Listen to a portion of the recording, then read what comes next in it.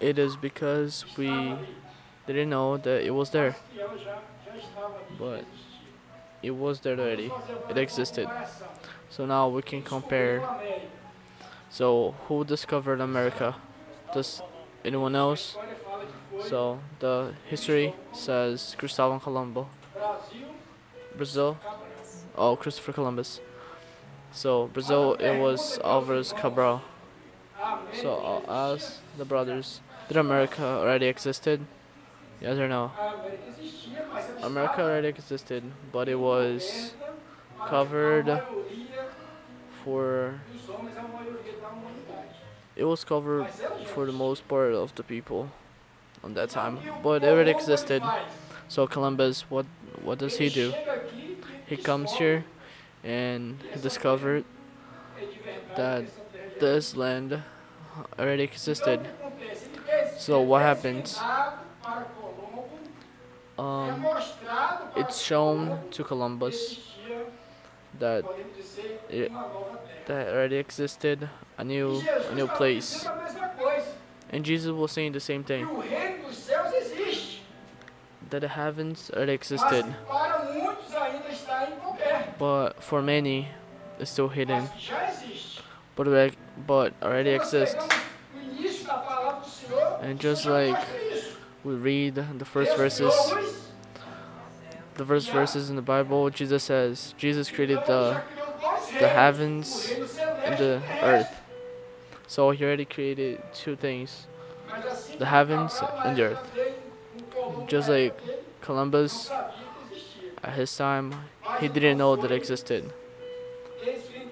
But he went there and it was discovered for many that didn't know that already existed. And Jesus says that man, he finds hidden in a field a treasure. And now we can say, oh, how am I gonna find in a field, in a wide field, a treasure? If I go out there and I'll probably make many holes and I will never find a treasure. But for you to find a hidden treasure in a field, only God, just by the revelation of the Holy Spirit. And when we look at the word of the Lord, we see that Jesus does that. We see that Jesus revealed his plan to a man, and now we can see that he shows something that no one found to a man. Just like he says, I'll say and I'll prepare everything and I'll give to the right man for those who I love. So the verse says, the heavens is just like a treasure hidden in a field. And the verse of the Bible, Peter says, you are Christ. And Jesus says, Peter, you're holy because it wasn't just you, but God and the Father was the one that revealed. John the Baptist says, is here the one that takes the sin out of the earth. And John, when he was the disciple of John, he actually stopped being the disciple of John and began to be disciple of Jesus. And Jesus was revealed to them. And a man that found a treasure hidden in a field. The field is a piece of land. And the man that found this treasure, he's known for Martin Lutero. Everyone knows Martin Lutero. He used to know the Bible because he had the Bible in his hand. he was translating the Bible from Latin to German. And then when he starts to read the Bible in the field, because it was from his interests to know the Bible, and he was religious, and he used to work with the word of the Lord. And then when he was reading, he found out that in that field, in the religious field, he found this mystery that was the treasure that was sitting there. That was the Bible. And the word says, my brothers, that a man, only one, found the treasure. And we sing a song that said, "Oh, I had a treasure. I have, I have a treasure. I have a treasure inside of me that is more important than everything that I have." And the treasure is what? Is Jesus. So the word says that when he found this treasure, he hid this treasure, and by the happiness that he had at the time, he goes, he sells everything he has, and he goes and buy the fields. But then you can ask yourself, wouldn't it be easier for you, like, oh, if I'm in the field and I found this treasure, what is easier? I could just get this treasure and keep it for myself and go home, right? But this treasure, it cannot be like that. So the word says it was revealed to him that the treasure was that. So he went there, he found this great thing, and he understood that for him to actually get that treasure, he will have to buy. He will have to buy it. But before buy all that, he would have to sell everything he had. So what does that mean? So first he hides. Why does he does that? Because it was a treasure. It had a value. Because if he haven't done that, someone could just go there and get it from him. Because it had a really great value at that time. So he hides that, and by the happiness,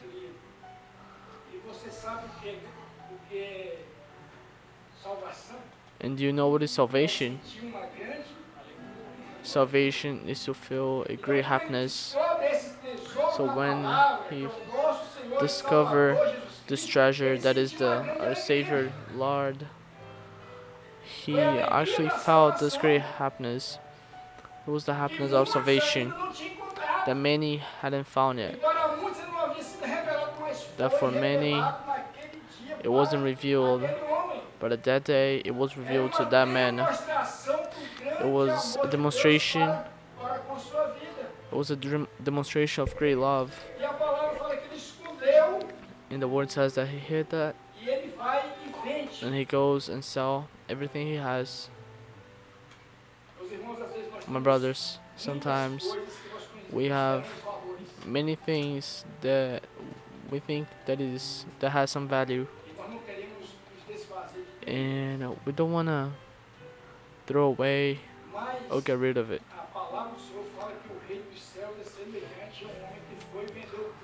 But the Lord says the heaven is just like a man that sells everything just to be on that field.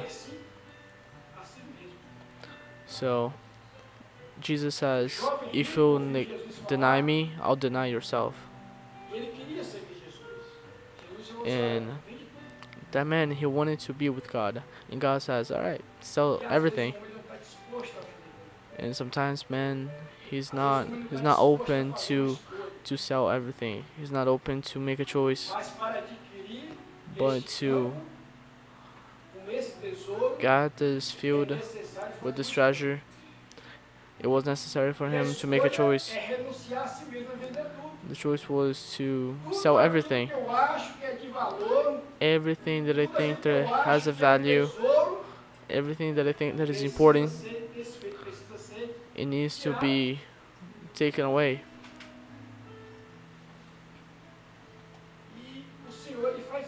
And the Lord does that. And the man understands this project of the Lord for our lives. So he goes and he sells everything just because of this treasure that he found. Martin Lutero, he did that. And Jesus says, so the one person that leaves everything, father, brother, dad, will you actually receive 100 times more in this life, and will actually receive 10 times more in the heavens. So it is like a reward. So for you to have a wife, it is something really rare to find a really good wife, because it has a really great value. But a wife is not a treasure. A dad has a really special meaning. The mother has a really special meaning. Just like the things in this life, the cars, the houses, that has a value. But it is not. But it's not the great treasure. So Jesus talks about this in this parable. And we think, my brother, but why would that man sell everything to buy that field? But why do I have to give everything away?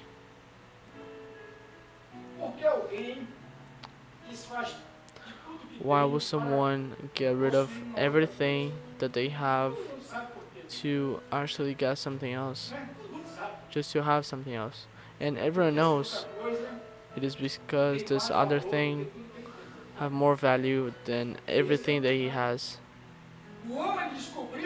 So the man found out that that treasure that he found, it had more value than everything that he had on those days. And the salvation is the greatest value. The salvation of our souls has no price. That's why the man didn't buy the treasure. He didn't buy the treasure. He bought the field. Because you cannot buy a treasure. A treasure is too expensive. The price is too high. And the Bible says that if the men get all things that they have, they could go and try to buy, and they will not buy that treasure. But they can buy the field. Just us. We can buy the Bible. The Bible is the field. But we cannot buy the treasure that is in the Bible. But when you actually get everything that is in the project of the Lord, and you give everything away for your salvation, Jesus will actually give you a reward for all that. And that was what happened to that man in the past. And that's what Jesus wants to do with me and you tonight. So we could give everything away just for us to have salvation. Sometimes the man keeps thinking about that. Sometimes man, he doesn't want to give away. Because man only wants goods, many things. Everything is alright.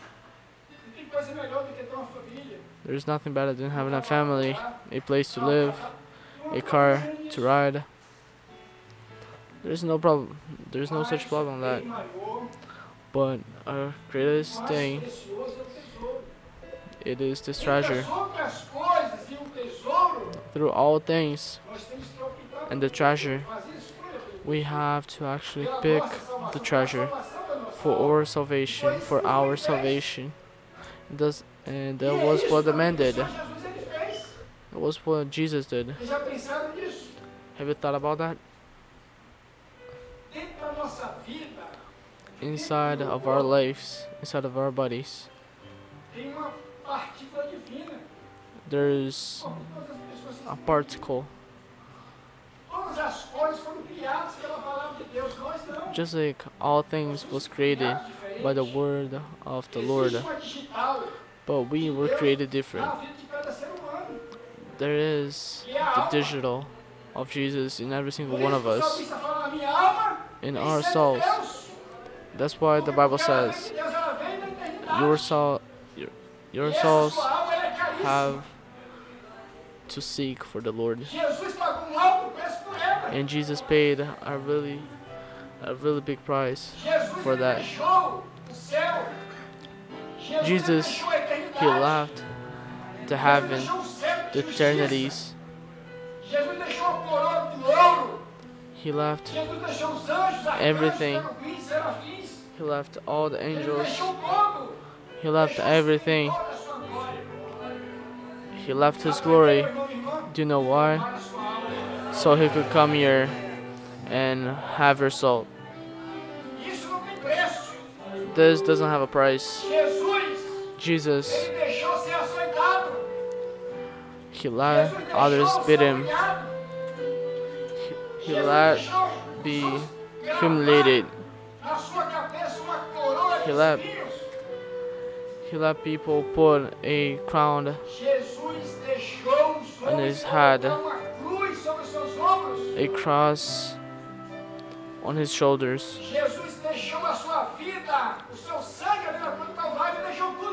He left his life over there just for you, just so he could have your soul, so he could give you this present that is hidden in your life, inside of your heart, because he loves you.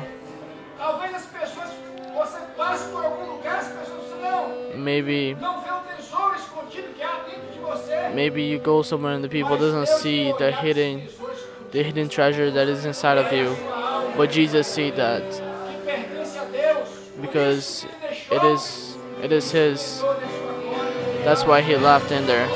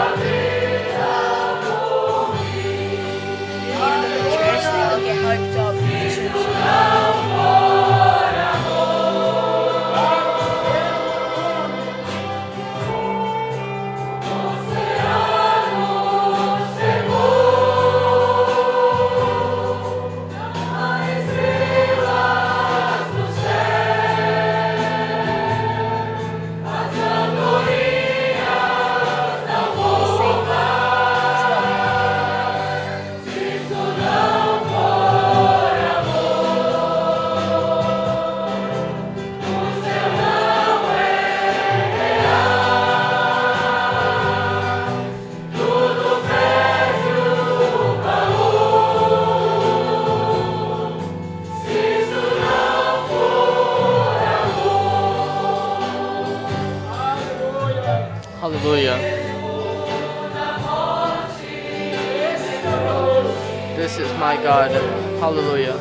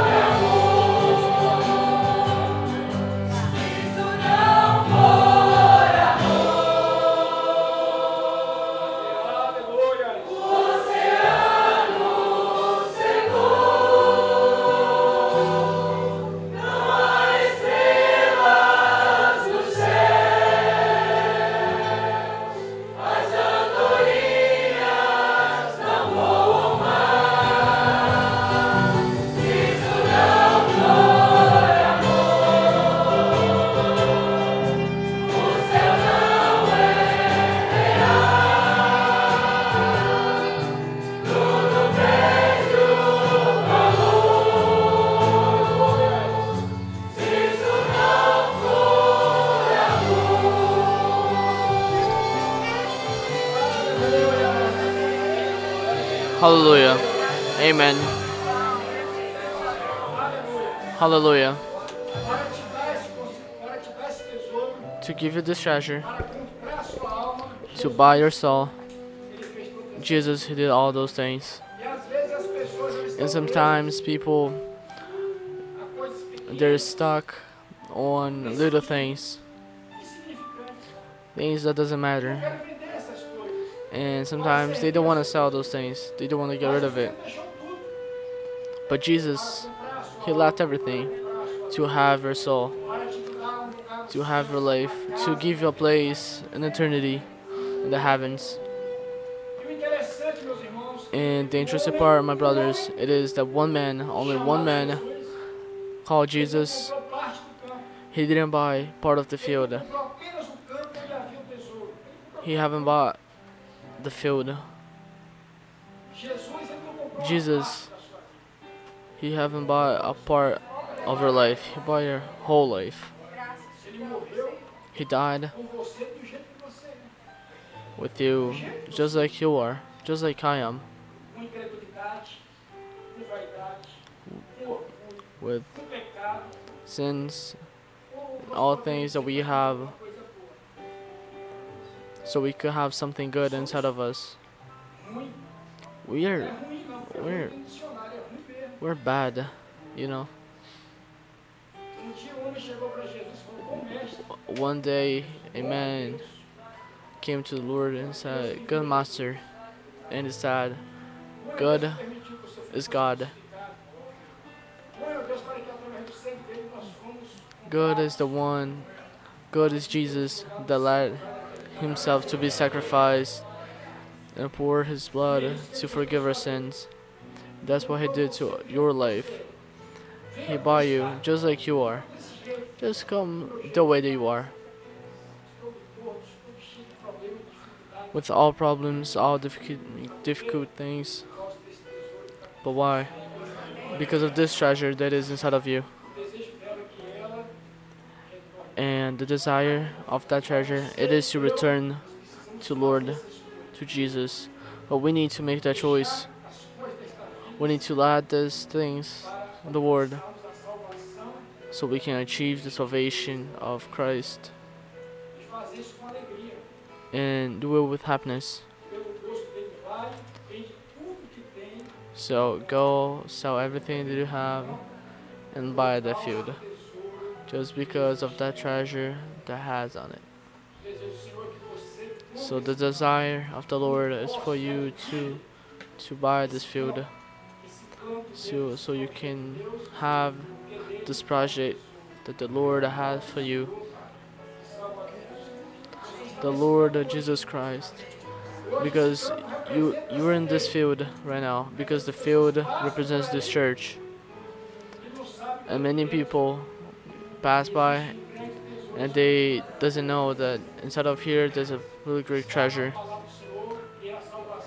It is in the word of the Lord that is the salvation of Jesus, in Jesus. So Jesus showed that there was a woman, she was feeling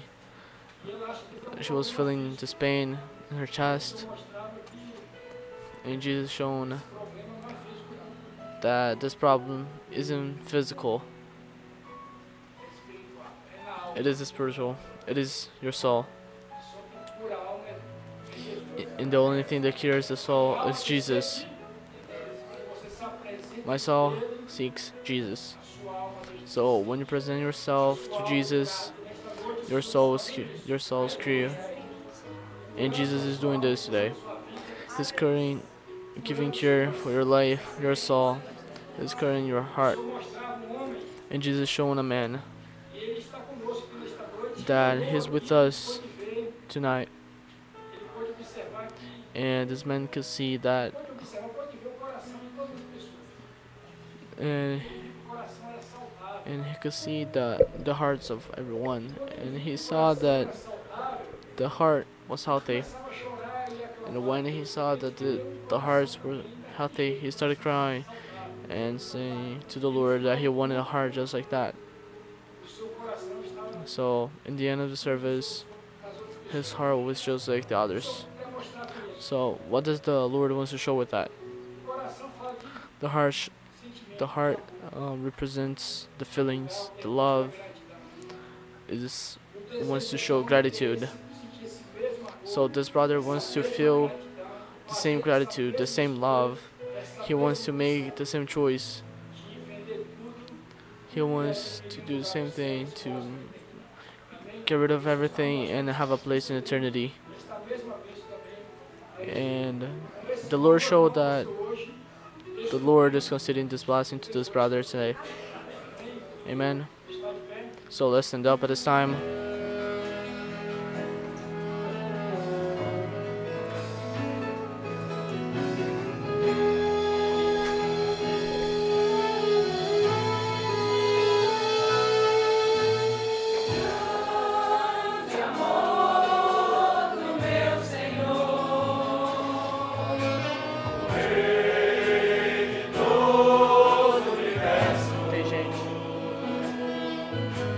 Jesus.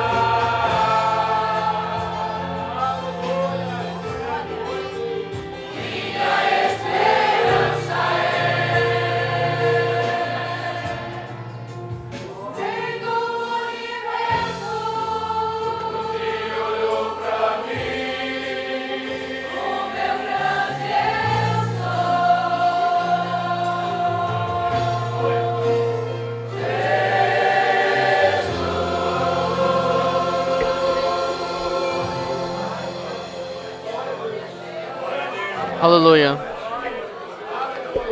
Hallelujah. Glory to Lord. Holy, holy, holy be your name. Hallelujah.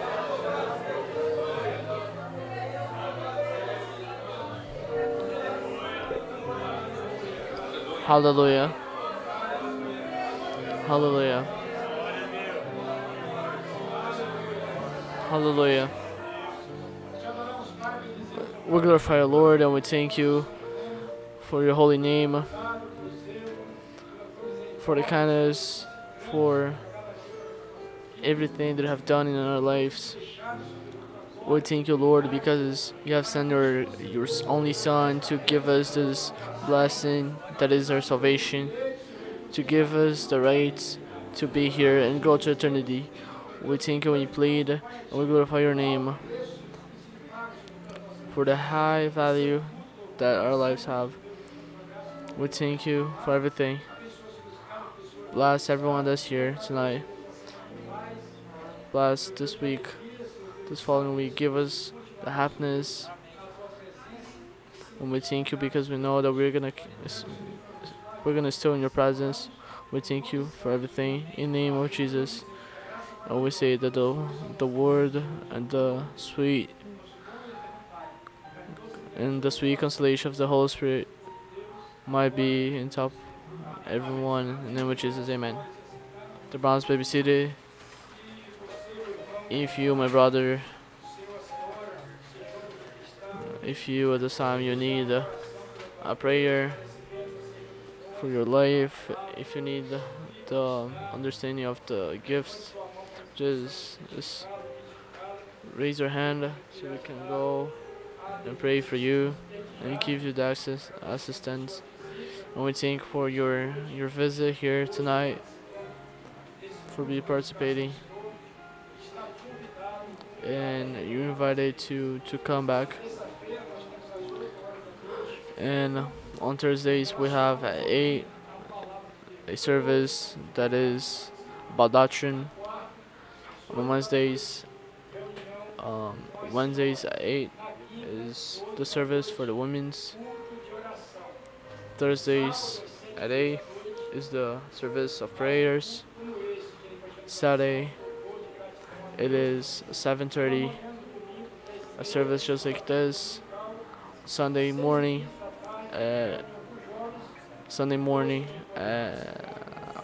10:30 we have the service too. Sunday 6:15 service with the youths. 7:30 service here. Just raise your hand and we're gonna go into and pray. This says to everyone, peace of the Lord.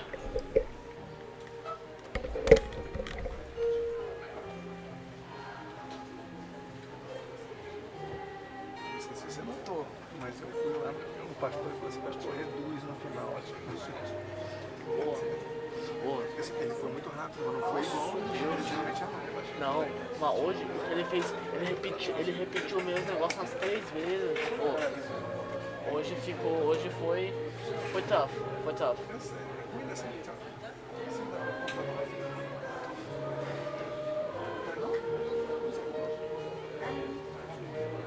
Daniel, stop streaming. Alright.